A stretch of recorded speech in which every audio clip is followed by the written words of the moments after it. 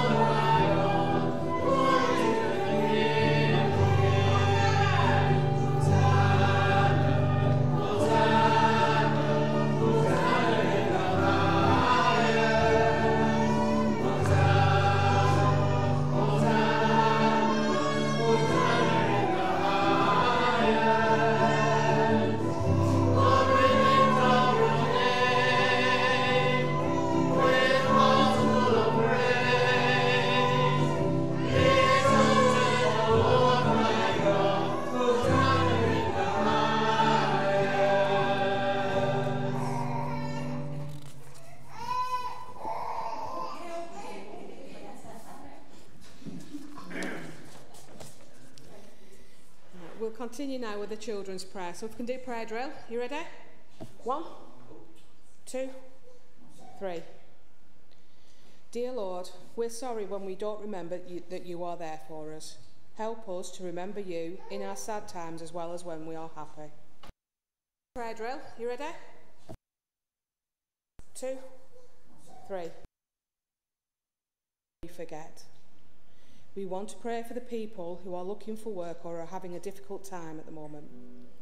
Help us to remember to pray to you and ask for your help when we are struggling. Lord, during this Holy Week, we want to remember all the terrible things you went through to die and died for us so that we might have eternal life. Help us to remember you are our Lord and Saviour this week and every week. Lord, in your name we ask it. Amen. Amen.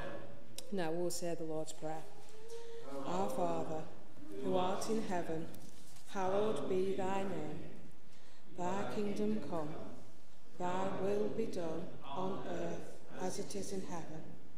Give us this day our daily bread, and forgive us our trespasses, as we forgive those who trespass against us.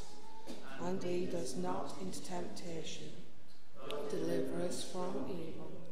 For yours is the kingdom, the power and the glory, forever and ever. Amen. 4. And we now have the notices.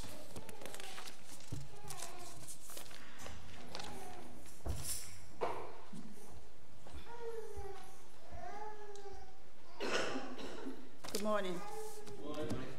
We offer a warm welcome to Martin Ashby Smith as our preacher this morning. We also welcome everyone in chapel, any visitors and those watching at home via YouTube. Our preacher next Sunday will be our Easter Sunday service, and we will be having an Easter worship praise service led by Ashley, and our door steward will be Mark. The events for this week: Rainbows and Brownies meet tomorrow, and then we'll take a 2-week break for Easter, returning on the 15th of April. The Bible study that was planned for Tuesday the 26th has been cancelled, and the next one will be on Tuesday the 9th of April at 7:30. Easter services, there will be a Monday, Thursday communion service downstairs in the primary room, which will start at 7:30 p.m, and that will be led by Nigel. And also, can we ask the people that will be there, hopefully, if they can help with the setting up for the Easter Sunday breakfast. If there are plenty of people there, it shouldn't take too long to set up. Then on the Friday, Good Friday, the service will be will start at 10:30, led by David and Nigel. And if you're able to help the worship group, they will be going out to distribute leaflets for next Sunday Easter worship praise service after the Good Friday service. Easter Sunday we'll be having communion at 8:45 in chapel, followed by breakfast at 9:15. There will also be a box available next week for anybody wishing to make a monetary gift towards the breakfast. The breakfast will be followed by the service as normal at 10:30. And just a reminder, if you haven't put your names down on the list and you intend to come for breakfast yet, please remember to do so at tea and coffee after this morning's service. Easter Sunday evening, we will have an Easter Song of Praise in chapel starting at 6 p.m, led by Janice. And also, please remember, not like I did and put all the clocks forward last night, please remember that the clocks go forward 1 hour next Sunday. So I've now got to go home and put them all back. The full programme of Easter services can be found in the latest newsletter or on our website with all the latest information. And finally, Easter flowers. If you would like to contribute to the Easter flowers that will be on display throughout the Easter weekend, there will be a box next to the serving hatch, and if you want to put a contribution in, that would be much appreciated. As usual, tea, coffee and juice will be served downstairs after this morning's service, and we hope you will join us and share in a time of fellowship after this morning's service. If you're able to help with the tea and coffee, please put your name down on the rota on the notice board. And also the next 3 months are actually on the notice board now, so if you can start to put your names down, everybody will be appreciated. And finally, your offerings will now be taken.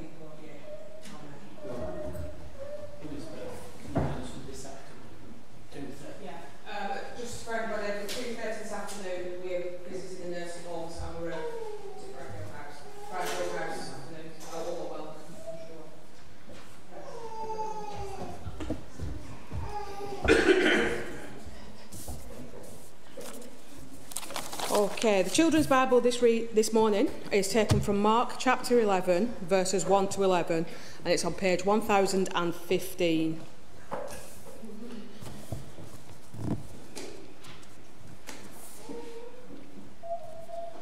As they approached Jerusalem and came to Bethphage and Bethany at the Mount of Olives, Jesus sent 2 of his disciples, saying to them, "Go to the village ahead of you, and just as you enter it, you will find a colt tied there, which no one has ever ridden.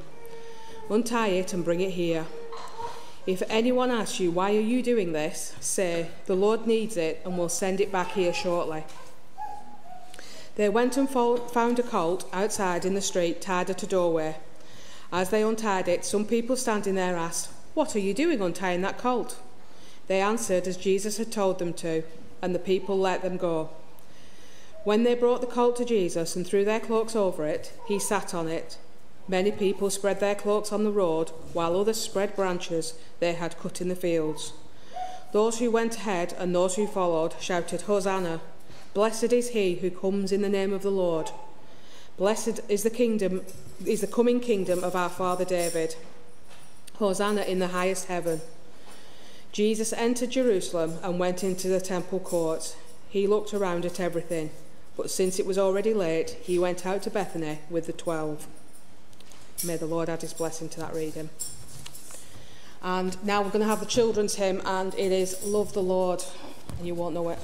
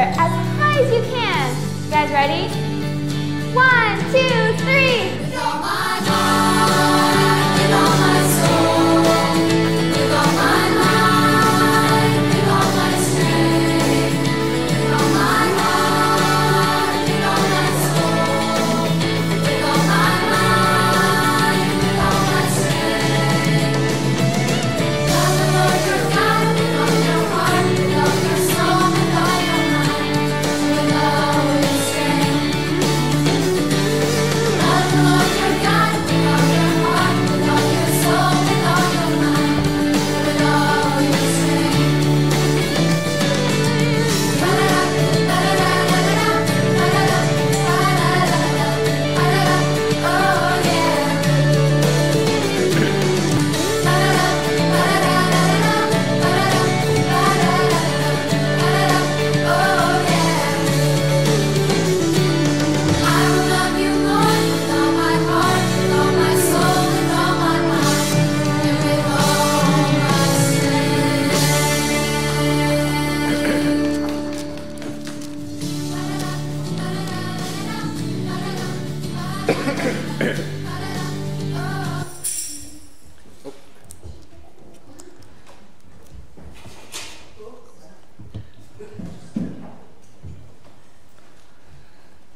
that is an incredible talent, isn't it? Baby, baby, come on, baby. How does she do that? Great to see young people joining in dancing. There was no way I was going to join in with that. What with my back? Have you got one of these somewhere in front of you? The week that changed the world. Today is Palm Sunday, and it's an incredible moment in the life of Jesus and in our lives today. I can't convey the excitement that there must have been as Jesus, a marked man, was approaching Jerusalem, and people who had got the message or were getting the message came out and recognized him as King and Messiah and Lord and King of Kings and Lord of Lords. This is the beginning of the week that changed the world. We've had the reading, the children's reading in Luke's Gospel. I've chosen the same event, but from John's perspective. John was so close to Jesus, and he sees things slightly differently from the version that we had in Luke. Dr. Luke, who was very observant and factual, and perhaps John was a little more emotional and attached to it all. So, our reading is from John's Gospel. The next day, John 12, verse 12. And this is the same event, but through a different pair of eyes. The next day, the great crowd that had come for the feast heard that Jesus was on his way to Jerusalem. They took palm branches. This is a Burnley palm branch, grown in our garden. How about that? Bit battered by the winds recently, but there we are. They took palm branches and went out to meet him, shouting, "Hosanna! Blessed is he who comes in the name of the Lord. Blessed is the King of Israel." Luke's Gospel gives us a little bit of detail about Jesus sending 2 disciples out to find a donkey. In John's version, it's just, Jesus found a donkey and sat upon it, as it is written, "Do not be afraid, O daughter of Zion. See, your king is coming, seated on a donkey's colt." At first, his disciples did not understand all this. Only after Jesus was glorified did they realize that these things had been written about him and that they had done these things to him. Now the crowd that was with him when he called Lazarus out of the tomb and raised him from the dead continued to spread the word.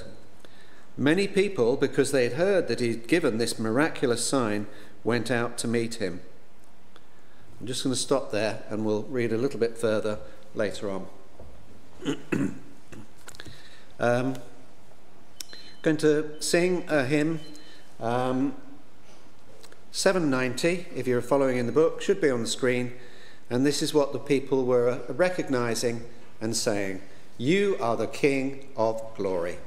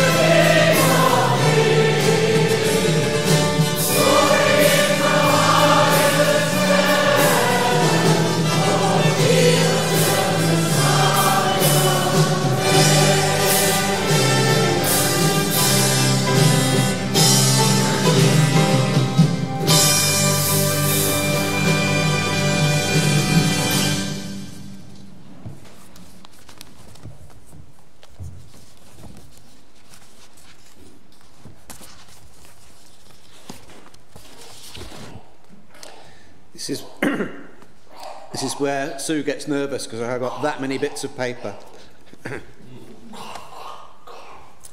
One of the most convincing proofs that the Bible is truly the Word of God lies in the number of prophecies that were fulfilled during Christ's life. Daniel prophesied the coming of the one and only Jewish Messiah prior to the temple's demise. The Old Testament prophets declared that he would be born in Bethlehem.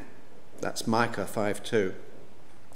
To a virgin, Isaiah 7:14. He would be betrayed for just 30 pieces of silver, Zechariah 11.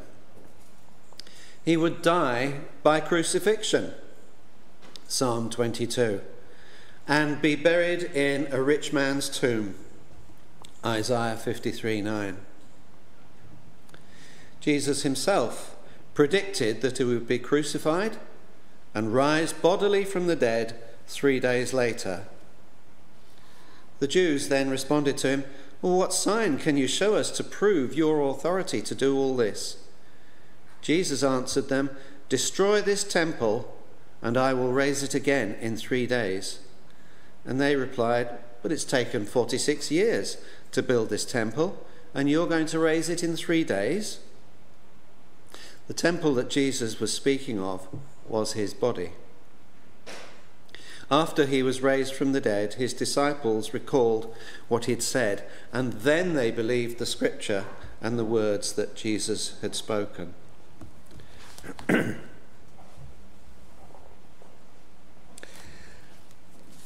I've sort of given us a headline for my talk today, and it's speak things out. Speak things out simply and clearly. Sometimes when we're asked to speak on behalf of God, we fumble or put in too many words and don't speak simply and clearly, expressing our faith and how much God loves the person that we're speaking to. Here's an example of what happens if we add too many words. See if you can guess what this means. I was going down a declivity at a remarkable velocity when the front wheel came in contact with an unknown object. I was precipitated over the handlebars onto the macadamized highway. He fell off his bike. Sometimes we can be guilty of saying too much or using the wrong or inappropriate words for the person that we're speaking to. Keep it simple. Make it clear.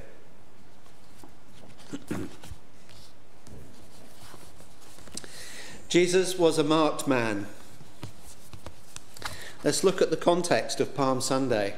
It wasn't too many days before today, Palm Sunday, that Jesus had raised Lazarus. It's there in John 11. I won't read it all, but Jesus was deeply moved when he came to Lazarus' tomb, and he said, "Take away the stone." Martha said, "But Lord, he's a dead man. He's been there for 3 or 4 days. There's going to be a stink." And Jesus said, "Did I not tell you that if you believed, you would see the glory of God?" Glory of God is what we're looking at.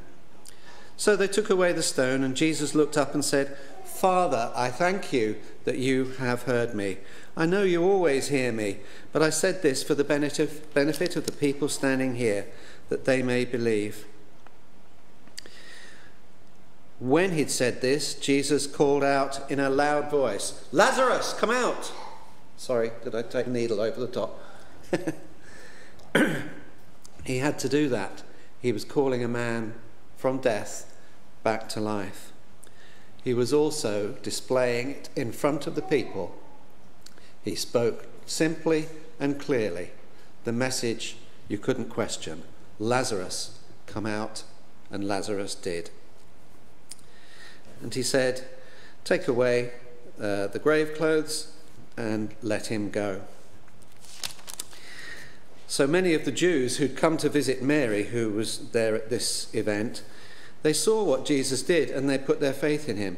But some of them didn't speak loudly and clearly the truth. They went off with a different agenda and sneaked on Jesus to the Pharisees. Like I said, Jesus today was a marked man. I know that many people came out waving the palm branches, recognizing who he was, but also Jesus was a marked man. The Pharisees, troubled by all this following that Jesus had got, listened to a man named Caiaphas, who was a prophet, and maybe they were hoping that the prophet would say something different from what they suspected. But he said, no, this man Jesus is coming. He's going to restore all the Jews. Following that Jesus had got, listened to a man named Caiaphas, who was a prophet, and maybe they were hoping that the prophet would say something different from what they suspected. But he said, no, this man Jesus is coming. He's going to restore all the Jews. Following that Jesus had got, listened to a man named Caiaphas, who was a prophet, and maybe they were hoping that... of Mary and Martha. 6 days before the Passover, this was Friday, just gone. Mary did something that was very special. She took the most precious possession she had, a jar of expensive perfume. She sat at Jesus' feet and poured this perfume on him, anointed him. Martha was busy doing what she was doing around the house. Judas Iscariot was there, and he said, why are you doing that? This could have been sold for money, and it could have been used for the common good. What he meant was, if the money came into the pot, he'd have some of it. You've got 3 people with Jesus a couple of days before today, totally in character. Mary at Jesus' feet, Martha doing the stuff around the house, listening, and then Judas plotting and planning. 3 people in character. Jesus knew what was coming up, and he was aware of people's reactions to him. Some would be busy, some would be listening and worshipping and anointing him, and others would be plotting. Nothing changes, does it? Some people listen, some people plot against, and some people are just too busy. Every person that we speak to, we must speak clearly. Okay. So then we come to the triumphal entry. This is 5 days before the Passover feast, and it's a party. The great crowds are gathering. They would do anyway, but there's an extra dimension to the crowd today. It's the people who'd witnessed Lazarus being lifted up to life from death. That miracle was speaking to many people. The Pharisees were plotting to kill Jesus. The Jews were coming for their Passover, and the crowds who'd seen Lazarus called out from death to life, they were there as well. Yesterday, the Sabbath, it's not recorded in the Gospels at all. I presume it was an ordinary Sabbath. There was no event worth putting into the Scriptures. I presume Jesus had just spent it with his friends, a normal Sabbath day. But now it was a big day. If you have a birthday party, if you have a wedding anniversary, if you have any kind of cause for a celebration, and you invite people to your house, they come together. Usually they're there to celebrate you, your occasion, and to look back, don't they? Usually. And if it's a birthday party, they say, have you had a great year? Well done, here's another year. We'll sing happy birthday to you. But it's all about where you're up to and what's happened in your past. This celebration, Jesus has got so much on his mind thinking of what's ahead. It's not for him a celebration so much of all that has passed. That's what the people are thinking. Jesus' mind is probably thinking this week, Holy Week, the week that changed the world, is going to be hard. But nevertheless, he does turn up at the party. They were worried that he wouldn't, but he does come along and he joins in the celebrations. He's made a preparation. The donkey's there, and to fulfill all these predictions from old, he rides in on a donkey that had never been ridden before, not, as was pointed out earlier, a warrior horse, but a symbol of peace. Palm branches were waved. Okay, so here's the Burnley palm branch. These mean something. In Revelation 9, John had a vision of a multitude in heaven, a great multitude, every tribe, every nation, every known language in the world were gathered there to praise Jesus. And it says that they all had palm branches. Palm branches are a symbol from a vision, and they're a practical thing, and they can be seen from a distance. It's all right you saying, "Well done, Jesus, we're having a party." These are noticeable. Speak clearly.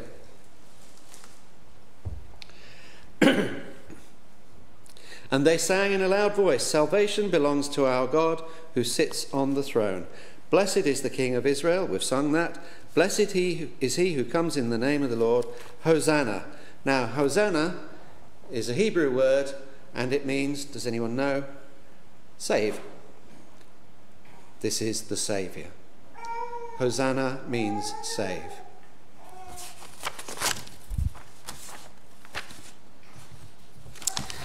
The two disciples who'd gone down to get the donkey, excuse me, all they had to do was say something clearly if they were challenged. Unusual thing to have to say. We're taking this donkey, and if you object, it'll be all right. The Lord needs it. Isn't it amazing that the people who owned the donkey never came back to them? They just went, okay, if the Lord needs it, what Jesus needs, and he's spoken it out, that's fine with us. And then we read on that the disciples didn't understand all that was going on. Only after Jesus was glorified did they realize that these things had been written about him, and they'd done these things. Glorified. What does glorified mean? Does it mean waving a palm branch and saying, "Well done, happy birthday, happy wedding anniversary," whatever? Jesus' glory, God's glory, is being predicted. It was predicted in Isaiah. Let me just read a little bit about that.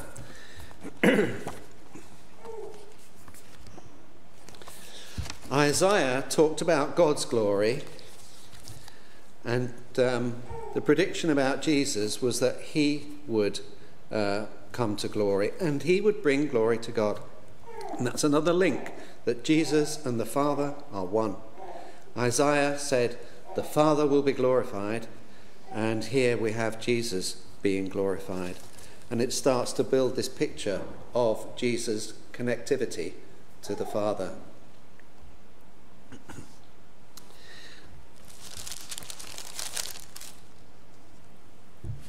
Isaiah spoke primarily of the glory of God.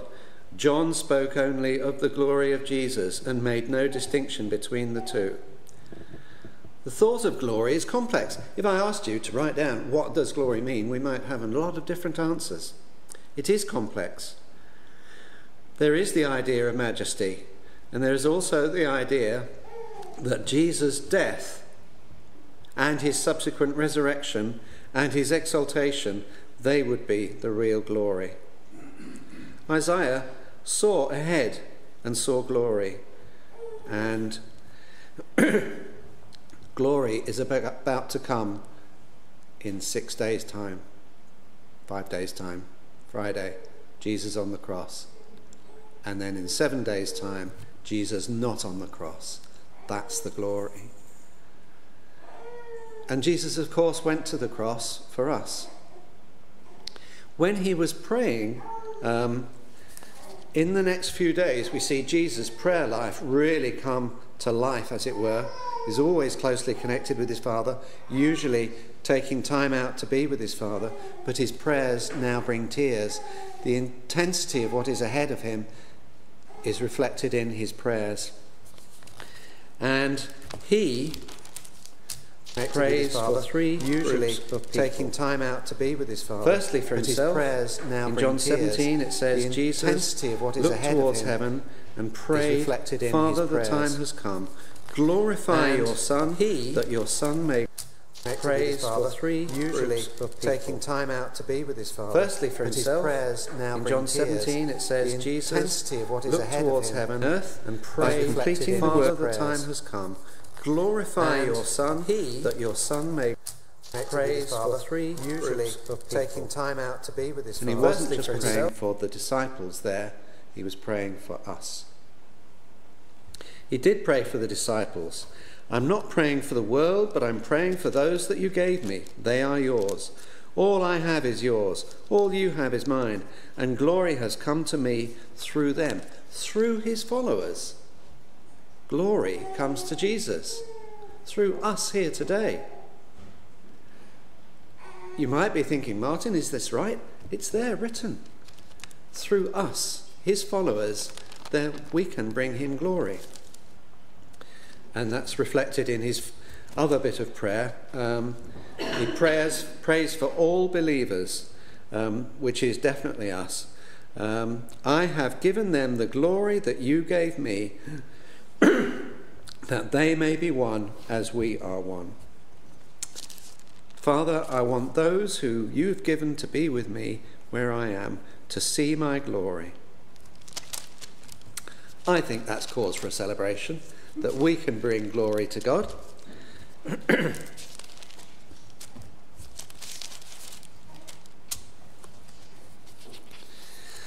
Then there was the Lazarus effect. It was only a few days ago that Lazarus had come out alive, and the people there were adding to the normal crowds who would have been there to celebrate the Passover feast. Why were so many people impressed? Because it was a miracle that nobody else could do. Only God can bring people back to life. And so they were telling everyone, let's go to the Passover. Jesus might be there. He's the one who's done this. The problem is that they were there because of a miracle. And Scripture sometimes has things to say about that. Should we have faith in the miracle, or should we have faith in the one who performs it? If you look at definition of faith in Hebrews, it says true faith is unseen. It's about what is yet to happen. The miracle had happened. Yeah. Faith is being sure of what we hope for, certain of what we do not see. We have a faith that's a gift from God. Exercise it in what has yet to come. Pray earnestly, like Jesus did, for the future. What's happened, miracle or otherwise, we can't do anything about. Have faith. Faith is for your future. As we read on in this one day, when a lot was going on, more people added, another group, Greeks, and they'd come to worship at the feast. And they came and they said, Sir, we'd like to see Jesus. That was to Philip. Philip went and told Andrew. Andrew, in turn, told Jesus. And Jesus said to that group of people, the hour has come for the Son of Man to be glorified. And then he explains that things won't grow unless they fall to the ground like a seed and then are watered and grow again. So something has to die before it comes back to life. And they're thinking, really? What's all this about? My heart is troubled, said Jesus. What shall I say? Father, save them from this hour? No, for this very reason I've come to this point. Father, glorify your name. And then, amazingly, for this group of people, there was a huge clap of thunder and a voice came from heaven. We don't often read this in the text around Palm Sunday, But that voice from heaven says, I have glorified it, and I will glorify it again. The crowd that was there heard it and said it was thunder. Others said an angel had spoken to them. Back to my theme, speak clearly. And speak appropriately to the person you're with. Then it was the end of the day. Jesus, in Jerusalem still, went into the temple. It was late, so he went back to Bethany.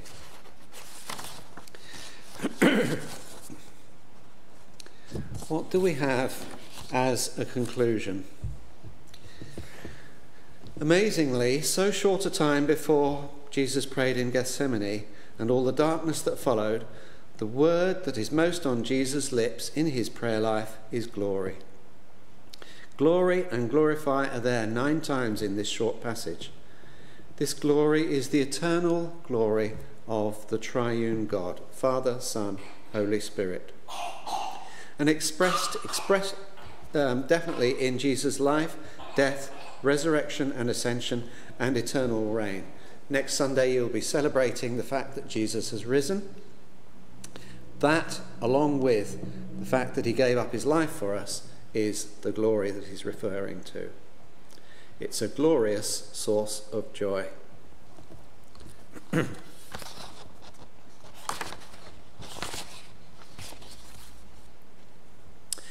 Speak out simply and clearly.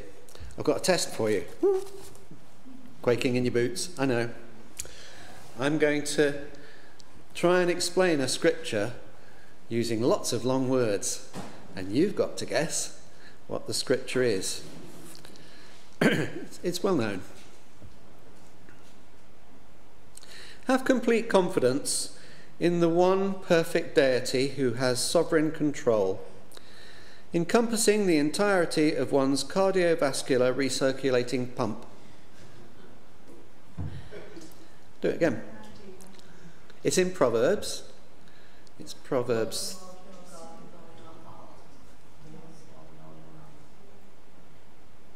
No. No, but very close. Very similar. Does anyone know what Proverbs 3:5-6 says? Begins with trust.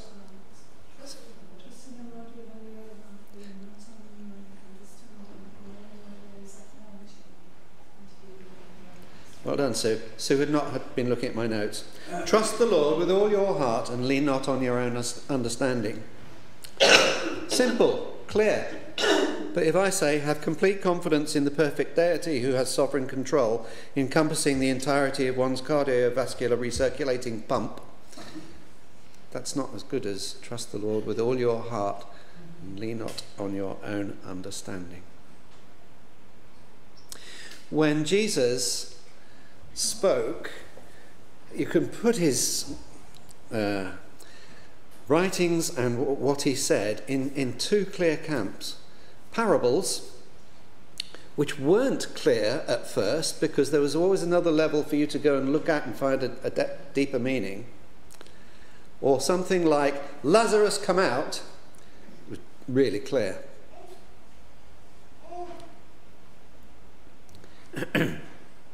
When Jesus was on the cross, he spoke in a loud voice, and it was clear. A friend of ours has been reading a book about the method of crucifixion, how cruel it was, and the stages that somebody who was being crucified went through in their agony before it led to the desired death.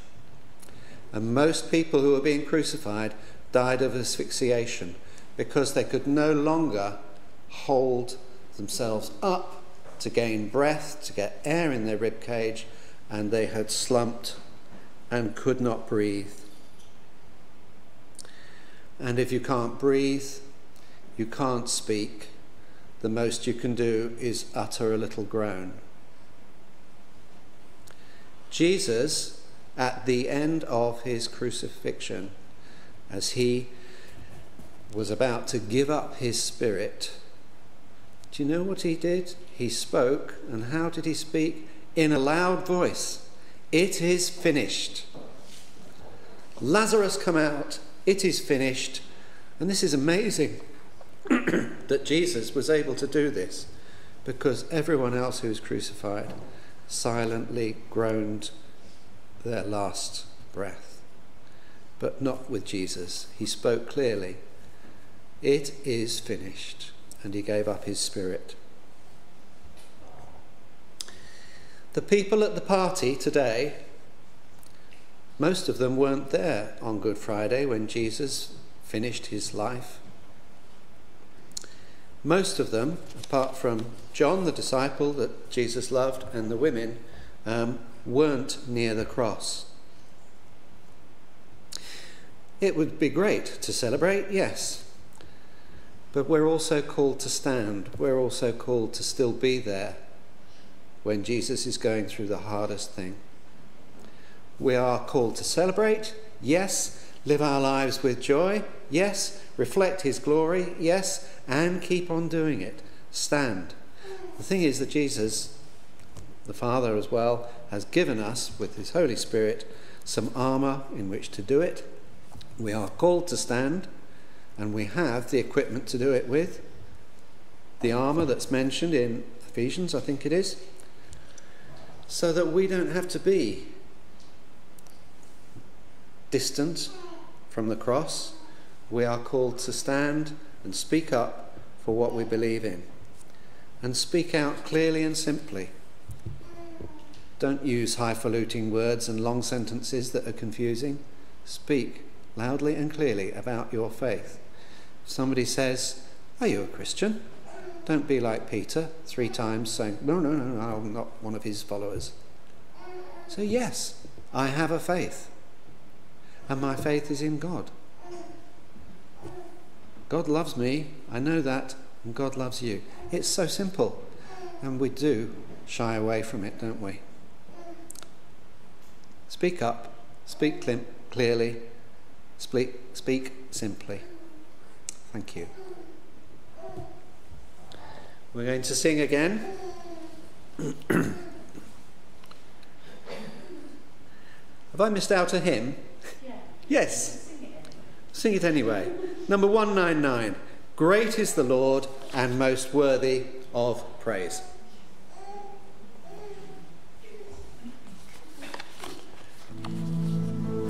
Please stand if you're able. Great is the Lord and most worthy of praise. In the city of our God, the holy place, the joy of the whole earth.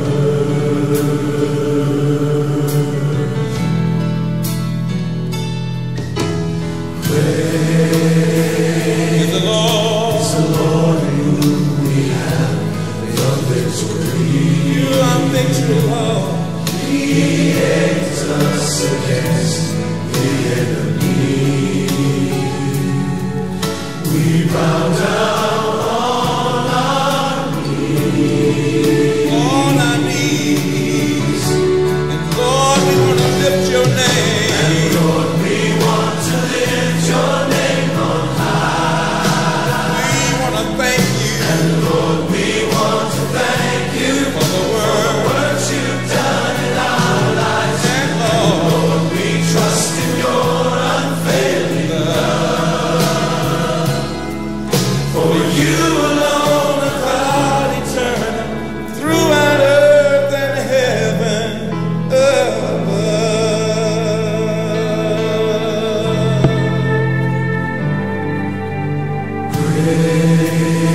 Great is the Lord and most worthy of praise. In the city of our God, the holy place, the joy of the whole earth.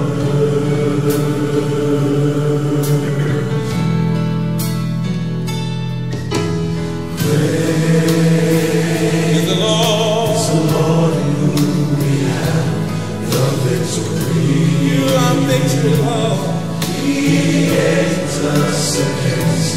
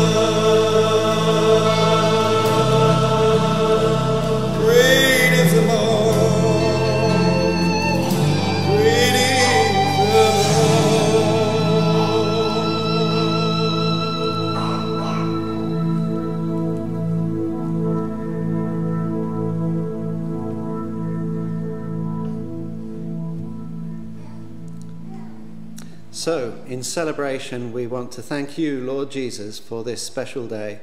Help us to stay true to you and reflect your glory, even when things look dark and hard and things come against us. Help us keep our eyes fixed on you, Lord Jesus, King, King of Kings. We thank you, Lord, for blessing us to be here. 2,000 years on, it's still a party, it's still a celebration. And Lord, be with us as we spend the rest of this day, hopefully remembering you and giving glory to your name. Amen. Shall we finish saying the grace to each other? Is that how you close the service? The grace of our Lord Jesus Christ, the love of God, and the fellowship of the Holy Spirit be with us all evermore. Amen. God bless you.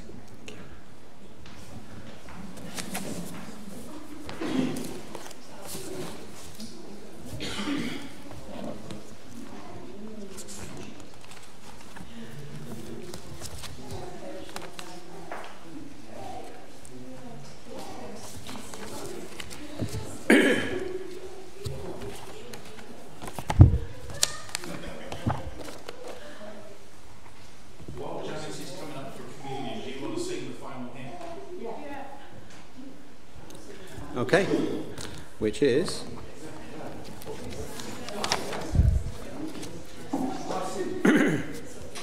the final hymn is number 367, Jesus is Lord. I'm told you may not know it, but it's a simple tune. I'm sure you'll pick it up. It was 199. Oh, okay, good stuff.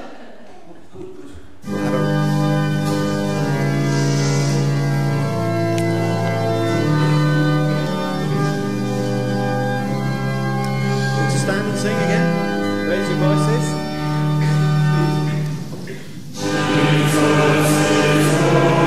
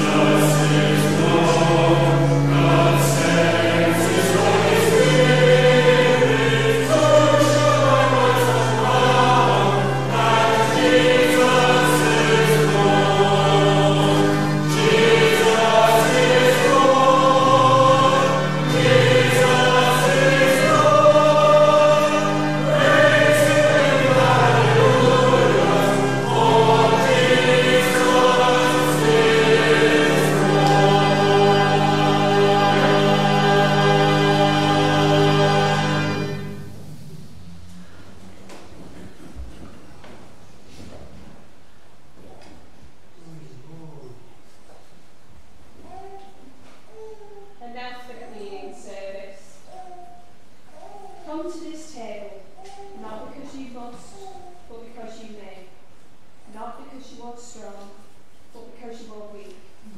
Come, not because of any goodness of your own that gives you the right to come, but come because you need mercy and help.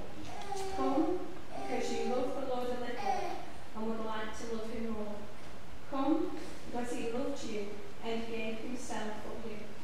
Come and meet the risen Christ, for we are his body. We read in the Bible that in Corinthians that the Apostle Paul tells us the institution of the Lord's Supper. For I received from the Lord what I also handed to you, that the Lord Jesus, on the night when he was betrayed, took bread, and when he had given thanks, he broke it and said, "This is my body. Do this for you. Do this in remembrance of me." In the same way also, he took the cup after supper, saying, "This cup is the new covenant in my blood. Do this as often as you drink it in remembrance of me.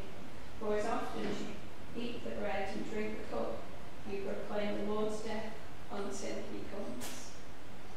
Let's pray. Loving God, we praise and thank you for your love shown to us in Jesus Christ.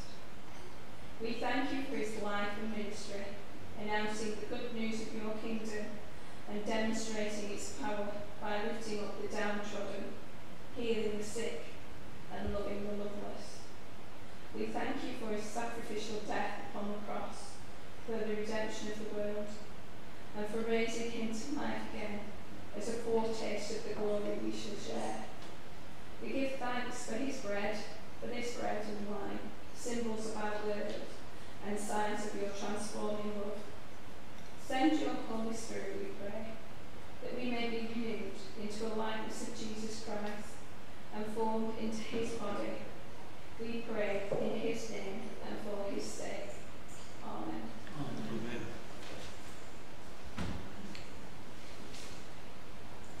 We now take up the bread which was given for us to share, and when you take the bread, please keep it and take it together.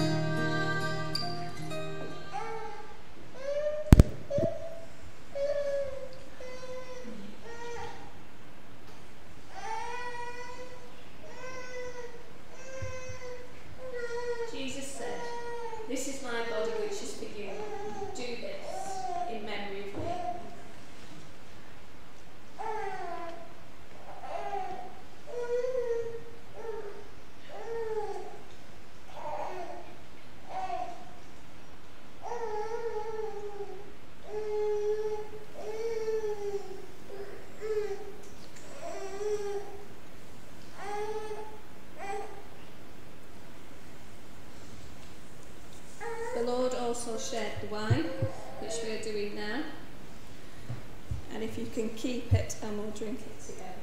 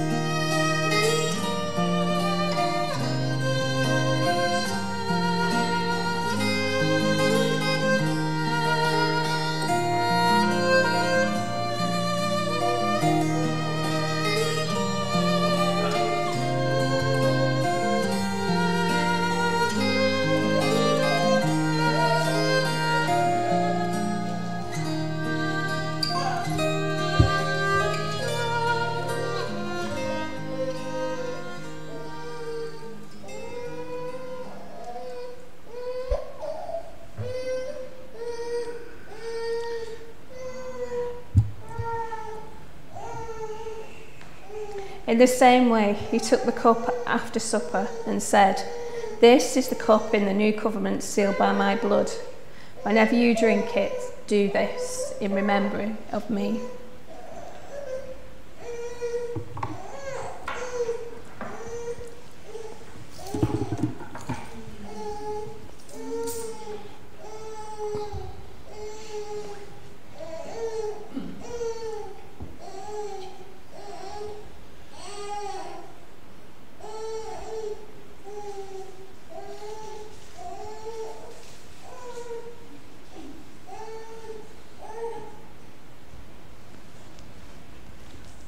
Let's pray.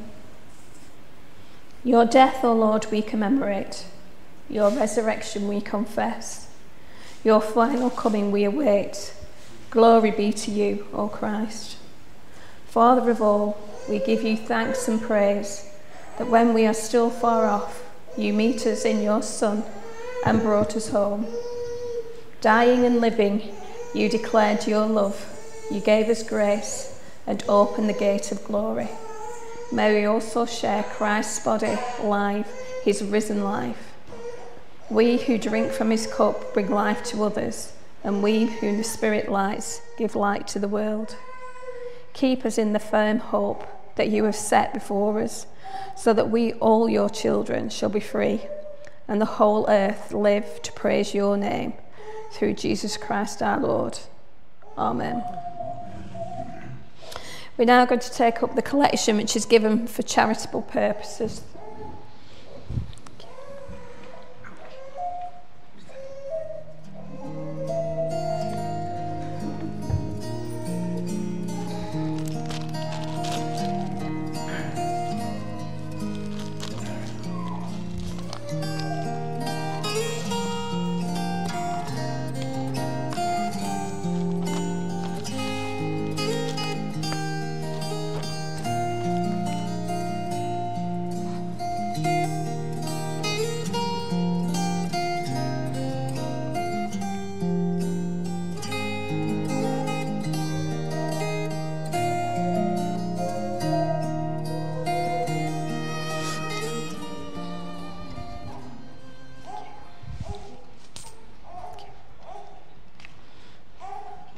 Lord, thank you for all the gifts that you help us to use to show your kingdom. Amen.